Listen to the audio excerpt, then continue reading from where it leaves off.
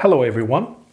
In this episode, we'll answer the question how we find subgame perfect Nash equilibrium in relatively simpler games. So what if the game is a finite game, finite horizon, and what if the game has perfect information, meaning everybody can observe all the previous actions perfectly.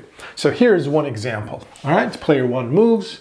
Well, I forgot to name the actions. Let's call them A, B. If he plays B, the game is over. If he plays A, the game will move on, or it's going to be the second player's turn to choose left, right.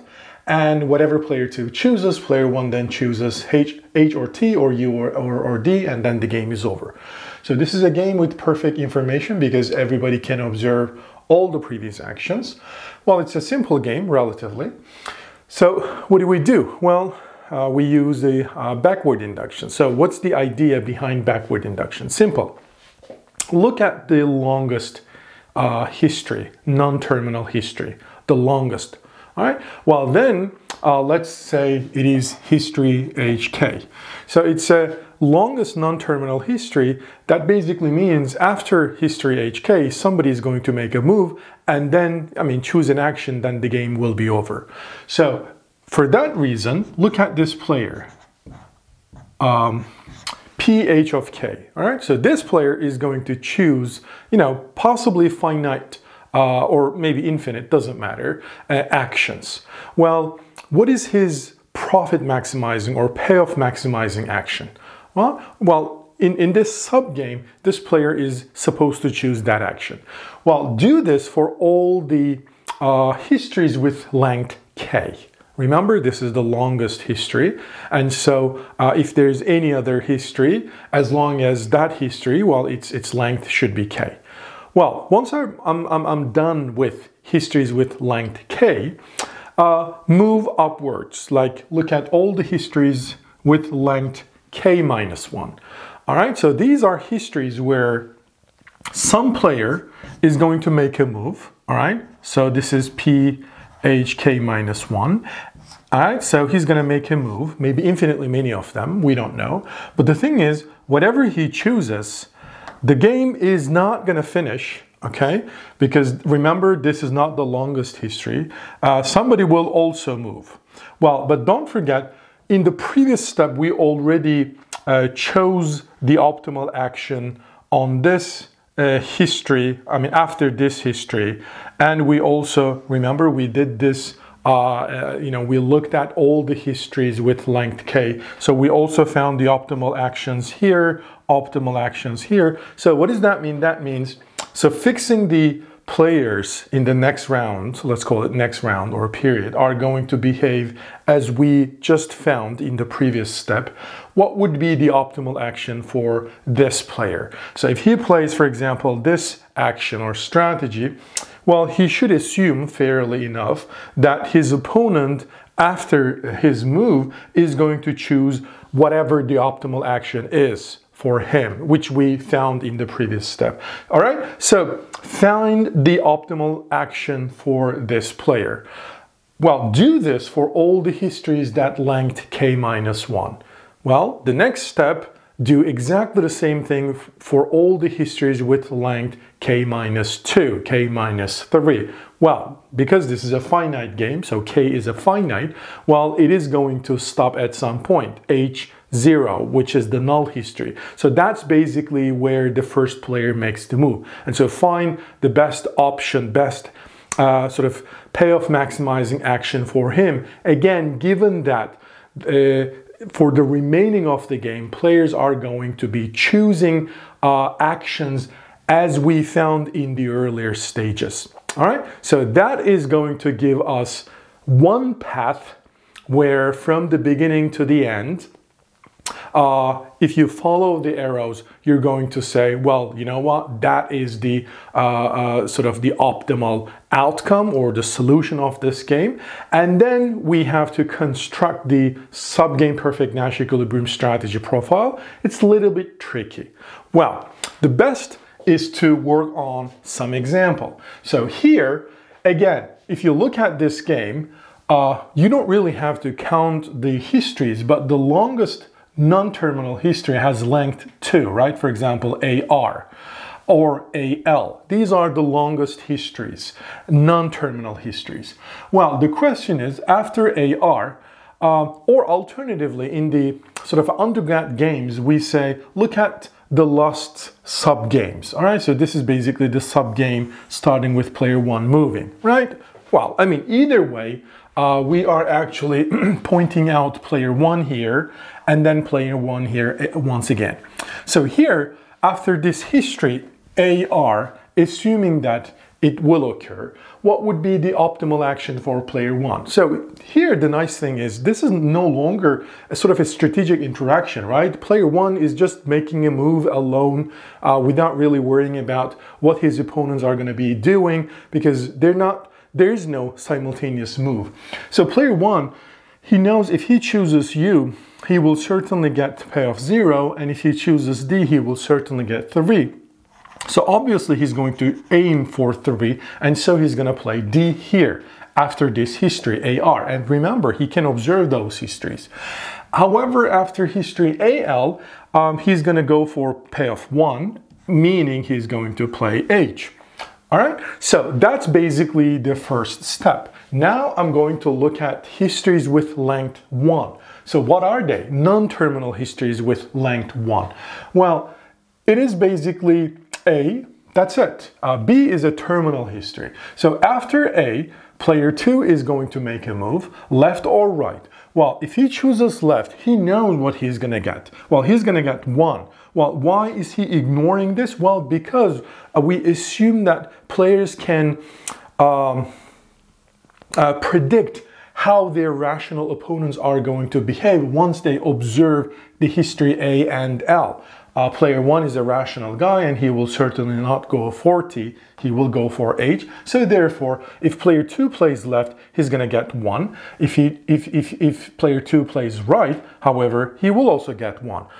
So what does that mean? That means both left and right are going to be payoff maximizing because they give him exactly the same payoff. Well, then put the arrows on both branches, both actions, which means both of them are actually payoff maximizing. Fine, well then, the final step, well, what is the optimal strategy for player 1, right? I mean, here, the third stage is where we're looking the histories of length 0, meaning the initial history. Player 1, if he moves and plays B, he's gonna get 2 for sure. If he plays A, however, well, that depends on what player 2 will be doing, right? If he plays left, he's going to get 1. If he plays right, he's going to get 3. So therefore, all right, so therefore, this extensive form game is slightly more complicated because there's not just one subgame perfect Nash equilibrium, there are 2. All right, which is exactly why I picked this example. So what do? Well, we basically look at therefore 2 cases. Well, why 2 cases? Well, because player 2 may play one of 2 actions, and hence 2 cases. So one of them, 2 plays left. Well, obviously player 1 doesn't know what is player 2 thinking, right? Well, but that's the thing. So remember, a strategy profile is a subgame perfect Nash equilibrium or Nash equilibrium, or equilibrium in our understanding of game in game theory is that each player is basically forming a conjecture about how his opponents are going to behave, and then they are basically choosing actions or strategies by best responding that belief. All right, so here, this is kind of player 1 believes that player 2 is going to play left. Under this belief, what should player 1 play? Well, if 2 plays left, if this is your belief, well, as you see, player 1 is going to get 1. However, if he plays A, if he plays B, he's going to get 2. So therefore, in this case, 1 will play B. All right? Well, if 2, so this is the case 1, let's call it case 1, and case 2, what if 2 plays right?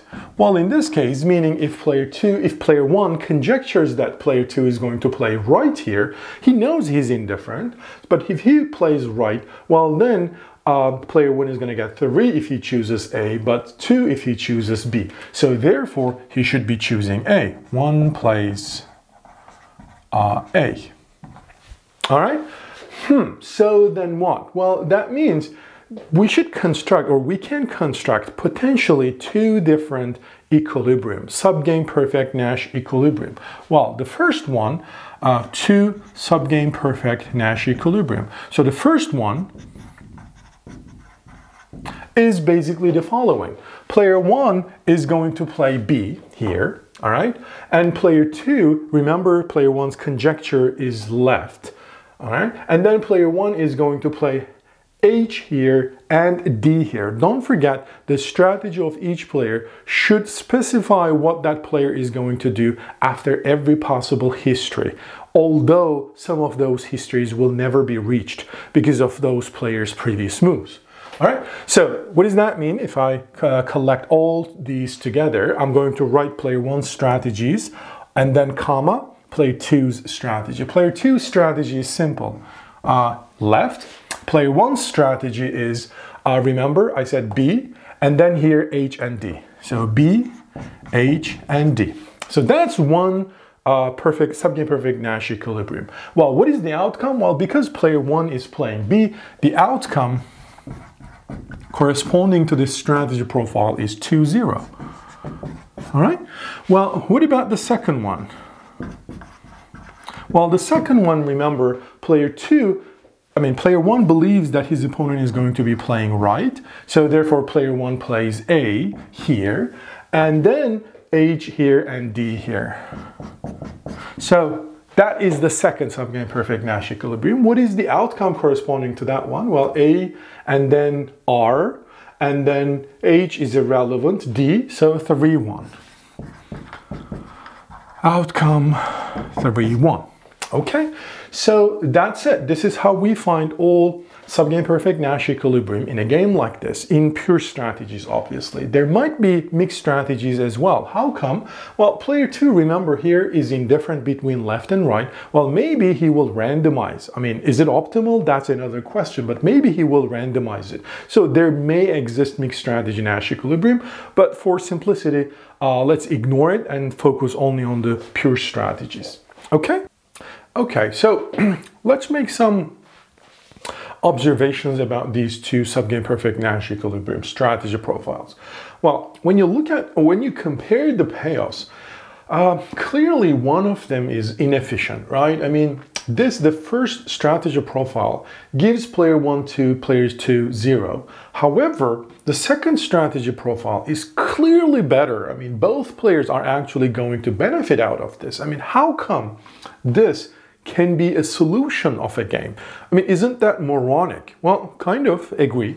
But don't forget, we just applied the concept of backward induction and optimization, all right? Well, I mean, we didn't do anything wrong.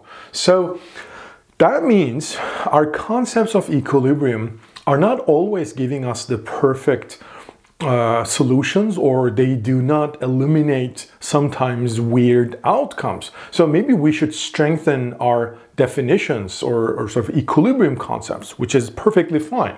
But this is not the point I would like to argue. What I would like to argue, how come this is a Nash equilibrium, first of all? So don't forget, Nash equilibrium doesn't mean that players' payoffs will be globally maximized.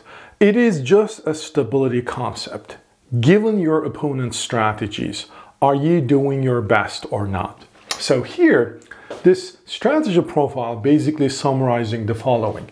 Player 2 is holding some belief left. His opponent is going to play left. So he's basically scared that his opponent is going to play left. All right? For some reason, he may be scared. Maybe he is pessimistic guy. So he knows his opponent may go for this or this. But the thing is, player 2 is just indifferent between these 2 actions. So there is no perfect rationale behind eliminating L, right? L is a perfectly viable option for player 2. So yes, playing left is going to hurt player 1 and eventually hurt both of them. But nevertheless, once I play A, player 2 may play left, all right? So for that reason, if this is the belief player 1 is holding, all right, so my opponent is going to play left. So the game will never come to this side. So 3 and 0, these are payoffs. I mean, 3 at least is the payoff that I should eliminate from my observation, from my ultimate goal, because I cannot get that. I believe my opponent is going to play left.